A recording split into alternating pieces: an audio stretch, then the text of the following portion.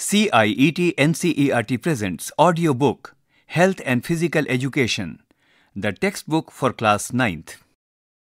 Chapter 7 Team Games 7.7 Kho-Kho. Kho-Kho is one of the popular indigenous games of India and is an inexpensive sport like Kabaddi because it does not require much equipment. Many historians are of the view that the game of Kho-Kho is a modified version of run and chase. In ancient era, a version of the Kho-Kho game was played on raths or chariots in Maharashtra. This was known as Rathera. First sets of Kho-Kho rules were framed in the earlier part of 1900. A committee was constituted by the Gymkhana Pune in 1914 for framing the Kho-Kho rules, and the first Kho-Kho rule book was published in 1924 by Gymkhana Baroda. 7.7.1 Kho-Kho Playfield. Equipment and Facilities. The playground of Kho-Kho is rectangular. The dimensions are as follows. Length 29 meter. The width of Kho-Kho playfield is 16 meter. Free zone is 2.75 meter. First line from the post is 2.50 meter. Page number 99. At the top of the page, we have a figure. Figure 7.26 Kho-Kho Playfield. Let's know more about a Kho-Kho playfield. The playground of Kho-Kho is rectangular in shape. Length of a Kho-Kho field is 29 meter. Width is 16 meter. Free zone is 2.75 meter. First line from the post is 2.50 meter. First square to second square is equal to 2.30 meter. Height of the post is equal to 120 to 125 centimeter. At both sides where the field ends is known as end line. On both sides we have a free zone post. On one side we have runner's entry zone. Behind that we have an area for the coach or the manager to sit. Then there is a timekeeper and a scorer. Now, there are two parallel lines from one pole to another, known as the central lane. The parallel lanes cutting the central line at the middle of the playing area is called a cross line. First square to second square, 2.30 meter. Height of the post, 120 to 125 centimeter. Activity 7.16. Keep all equipment together and make a Kho-Kho court in your school. 7.7.2. How to play Kho-Kho. There are two teams. Each team consists of 12 players, out of which 9 players shall take the field in the beginning of the game. The team that wins the toss shall have the option of chasing or running. Any 8 chasers shall occupy the squares facing the sidelines in such a way that no 2 adjacent chasers face the same sideline. The 9th chaser shall start the chase. The first batch of 3 runners shall be inside, in the playfield, and the remaining runners shall sit outside in the area marked for them. Page number 100. After a runner is out, he or she shall sit outside in the marked area. Chaser shall not leave the square without getting Kho. Attacker shall not cross the central lane. If she or he does so, it will be a foul. Kho is to be given from behind a chaser. After giving a Kho, a raider shall sit down immediately in the square of the sitting chaser. After getting a Kho, the sitting chaser shall become an active chaser and move in the half that he was facing. A chaser shall move in the direction she or he turns the right shoulder first. If she or he twists the shoulder more than a right angle in the opposite direction, it shall be a foul. During a turn, an attacker may go out of court, but she or he shall observe all the rules about taking the direction. Match shall consist of 2 innings of 36 minutes. Each innings has 2 turns of 9 minutes with an interval of 5 minutes. 7.7.3 Fundamental Skills. These can be classified into 2 types, chasing and running skills. Let's discuss chasing skills first. Giving Kho. A member of the team which is chasing gives Ko by lightly touching his teammate on the back and says, Ko. Please see figure 7.28. After receiving Ko, a chaser should take the first step in the direction in which she or he wants to go. The chaser, after reaching the pole, holds the post with one hand and with strongly holding the feet on the ground. She or he moves body forward as far as possible to touch a runner with the other hand. This skill is also called pole dive. Please check figure 7.29. When an active runner touches by extending an arm, it is called trapping. Chaser can bounce or dive to touch a runner if she or he feels that she or he can do so. A dive can be of the following types: sitting dive, turning dive, running dive, pole dive, and side dive. Activity 7.17. Practice all fundamental skills. Play a match against other sections. Figure 7.27 shows a Ko-pole tackle. In the image we can see 3 Kho players sitting. One is holding the pole and extending her left arm trying to touch the opponent. Figure 7.28 shows how Ko is given from the back. In figure 7.29 we can see how a Ko chase is done. Page number 101. Techniques of getting up.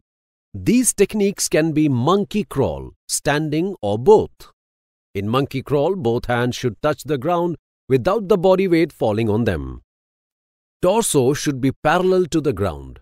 Eyes should watch the runner's feet, but the head should not be lifted up. In this, the chaser can use any method to touch the runner. In the standing style, the chaser gets up slowly while turning the shoulder and then decides the direction to be taken to chase the runner. Techniques of sitting in a square. There are 2 techniques, namely the toe method and the parallel toe method. In toe method, the players sit in the square keeping feet apart with one foot ahead of the other. The player shall sit with the support of the hands spread out. In parallel toe method, the chaser sits in the square and the feet are kept parallel to each other. Hands are placed outside the center lane and fingers form a bridge.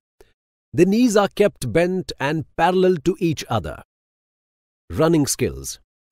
The runners come in batches of 3 and take up scattered positions on the court. In chain, the runner runs in a zigzag manner from one post to the other. When the player runs around 2 chasers in a zigzag manner from one post to the other, it is called a double chain. 7.8. Volleyball. Some of you are already enjoying playing volleyball. Do you know how this game originated? Let us discuss. Volleyball was invented by William G. Morgan in the year 1895. This game was invented as a recreational game. At first, volleyball was played without a net, throwing the ball from one group to the other. Then a net was used at a 7 feet height.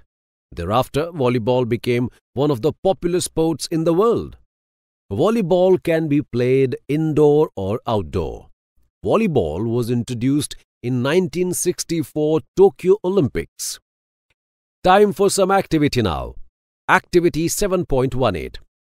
Draw a volleyball court on a chart paper or blackboard with all specifications and discuss with your classmates. Page number 102. 7.8.1. Court dimensions. Court is 18 by 9 meter. Diagonal, it is 20.12 meter. Attack line is 3 meter from the center. 7.8.2. Equipment required. An antenna is a flexible rod, 1.80 meter long with a diameter of 10 mm, made of fiberglass or similar material.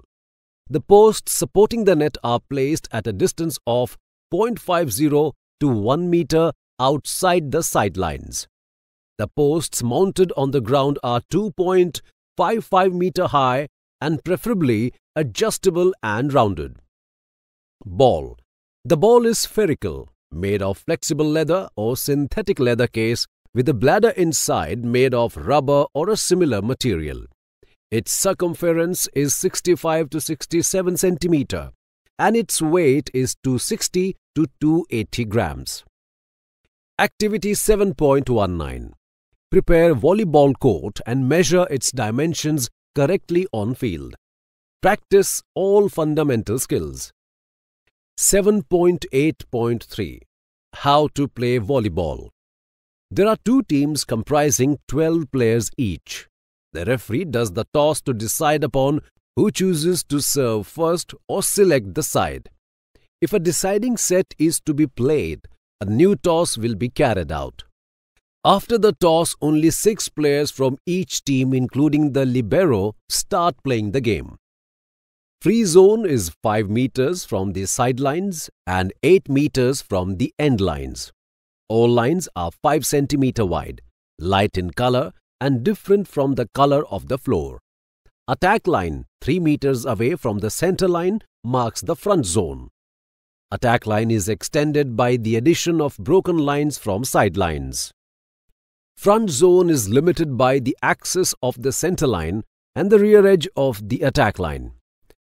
The front zone is considered to extend beyond the sidelines to the end of the free zone. Service zone is a 9-meter wide area behind each end line. It is laterally limited by 2 short lines, each 15 cm long, drawn 20 cm behind the end line as an extension of the sidelines. Net top is set at the height of 2.43 meter for men and 2.24 meter for women. Height is measured at the center of the court. To score a point, to win a set and the match point. A team scores a point by successfully grounding the ball on the opponent's court. Fault. A team also scores a point if their opponent touches the ball more than 3 times or any opponent touches the ball twice continuously. Block will not be counted as a touch. A point will also be awarded if fault is committed. Activity 7.20. Draw a diagram of volleyball court with all the measurements. Page number 103. At the top of the page we have a figure 7.30, volleyball court. A volleyball court is 18 meters long and 9 meters wide. We call the length side as the sideline and the width side as the back line. The distance of center line to front zone is 3 meters. The length of the back zone is 6 meters. Net top is set at the height of 2.43 meter for men and 2.24 meter for women. Height is measured at the center of the court. Free zone is 5 meters from the sidelines and 8 meters from the end lines. All lines are 5 cm wide. Attack line is 3 meters away from the center line. Service zone is a 9-meter wide area behind each end line. It is laterally limited by 2 short lines, each 15 cm long, which are drawn 20 cm behind the end line as an extension of the sidelines. Consequences of winning a rally. A rally is the sequence of playing actions from the moment of the service hit by the server until the ball is out of play. If the serving team wins a rally, it scores a point and continues to serve. If the receiving team wins a rally, it scores a point and gets right to serve. To win a seat. A set, except the deciding 5th set, is won by the team which first scores 25 points with a minimum lead of 2 points. In the case of a tie, that is 24 each, play is continued until a 2-point lead is achieved. Example, 26-24, 27-25. To win the match, the team that wins 3 sets wins match. In the case of a 2-2 tie, the deciding set, the 5th, is played to 15 points with a minimum lead of 2 points. Default and incomplete team. If a team refuses to play after being instructed to do so, it will be declared as a default and match shall be forfeited in favor of the opponent with the result of 0 against 3 for the match and 0 against 25 for each set. Rotation. Rotation order is determined by the team's starting lineup and controlled with the service order and players' positions throughout the set. When the receiving team has gained the right to serve, its players rotate one position clockwise. The player in position 2 rotates to position 1 to serve. The player in position 1 rotates to position 6, etc. Activity 7.21. Make 2 teams and play a volleyball match with points. Page number 104. Rotational fault. A rotational fault is committed when the service is not made according to the rotation order. As a result, the team loses rally and a point. You are just listening to this audiobook. Narrator Neeraj Yadav. Technical Coordinator Bati Langlingdo. Sound Recordist Vikas Sangwan. Assistants in Production Ruchi Sharma. Directed and produced by Vimalesh Chaudhary. This audiobook is presented to you by CIET NCERT, New Delhi, India.